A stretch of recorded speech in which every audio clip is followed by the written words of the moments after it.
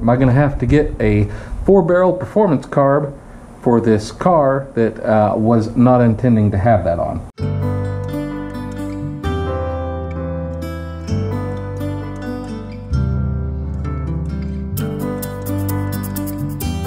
Well, welcome back everyone. Still working on the car. I appreciate a lot of y'all's comments and support. They've really meant a lot to me, so thank you so much. A lot of y'all have said that it might be a timing issue. So what I did was I took out the #1 spark plug, put my finger back there. My dad bumped it over until it got pushed out, thereby concluding we're at top dead center, which, or thereabouts, which I then verified by looking at the harmonic balancer. So then I restopped the distributor. So when it's at top dead center, it's pretty much pointing straight up like that. And so I've advanced the timing, just eyeballing it like 8 to 10 degrees. How can I even say that? But yeah, I moved it just a little bit forward, or this way. So let's try and kick it off and see what happens.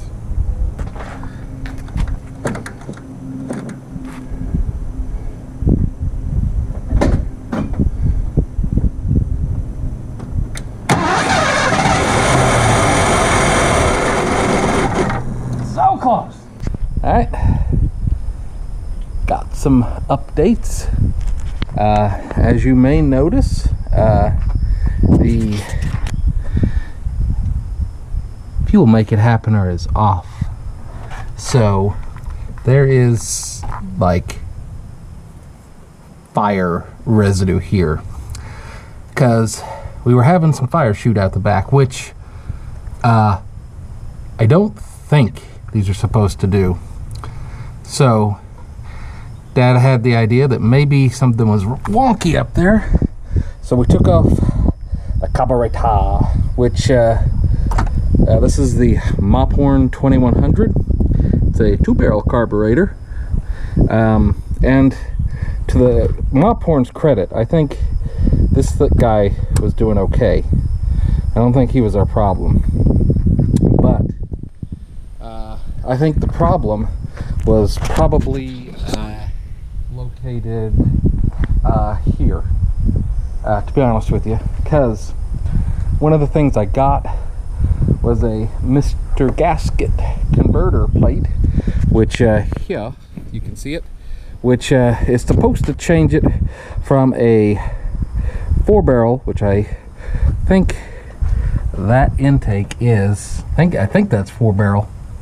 Supposed to change it from a 4-barrel one to a 2-barrel one. However, well, also, you know, that's not right. But really not right is this flame charred back here. So we need to figure out a way to put a different carburetor on there that won't do that, and I think that'll get this all working together. So the original intake manifold was this 2-barrel guy, which would have worked fine with the new carb I got, but I got the plate to convert 2-barrel carb to the 4-barrel carb, and either I did this wrong or it's just not working. So I guess it was kind of a trick question I was asking y'all, why this wasn't working, because I don't know. So I either need to figure out what I did wrong here and fix it, because this is no worky, or get a different carburetor, or put the old intake back on, which I really hope we don't have to do, but you know, it's a learning experience, guys. I think it's okay, like, would these little lines here cause a problem? Maybe, maybe not. I don't know. I don't know, guys. I don't know. But, like, this intake is just, it's real shiny and nice. But if, for whatever reason, the fuel isn't getting down there, then something's not working right. And I gotta figure that out. Alright. So, this is the gasket I put on this, which these 4 holes line up well to the carburetor when you put it on. But these holes here, I think, just let explosions come out of the back. You can kind of see the gasket's a little wonky here. I don't know if you can kind of see that. And the bottom of the carburetor is a little charred, which I don't think that's supposed to happen either. So, thought, if the fire is escaping and going in here, that's not good. So how do I fix that, I wonder? Do I need a new carburetor? Do I need a different adapter? Oy.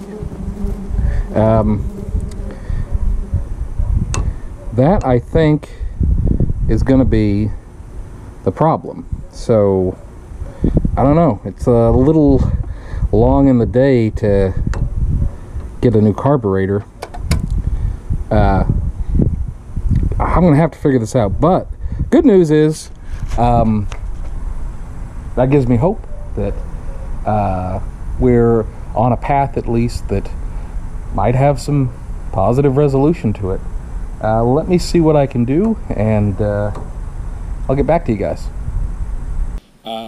Side note, this kind of blue towel, almost feels like a cotton kind of fabric. It's really nice. So it's a little pricey. It's more expensive than paper towel, but it's really absorbent and strong. And you can also use it to plug up your intake manifold if you're an idiot like I am. So spend the money. You'll not regret it. Okay, guys. So I did some more research.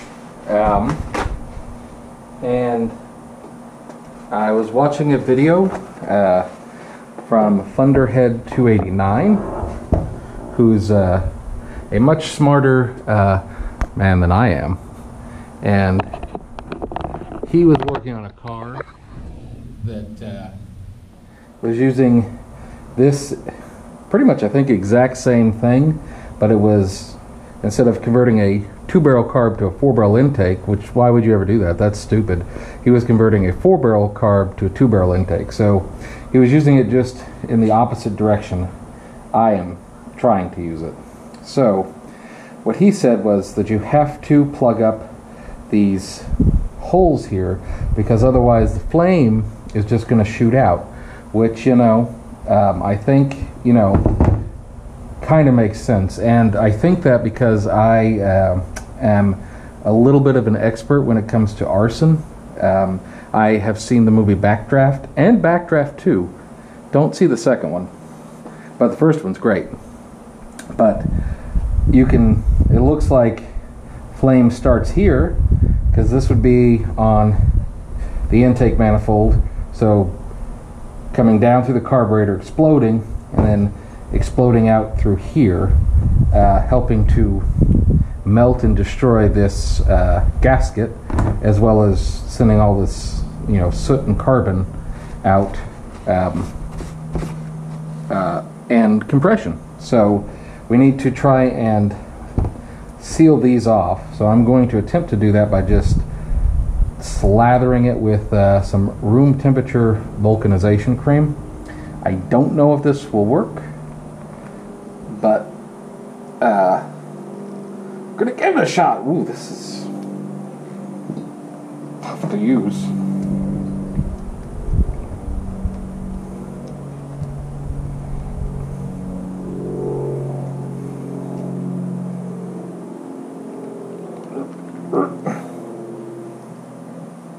I mean, or you know what, we could just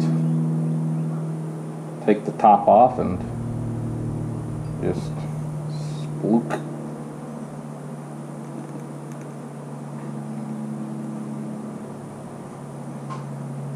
There we go. That's mechanic work right there.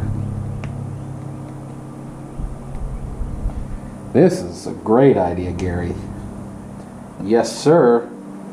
I don't see any problems with this, you big dummy.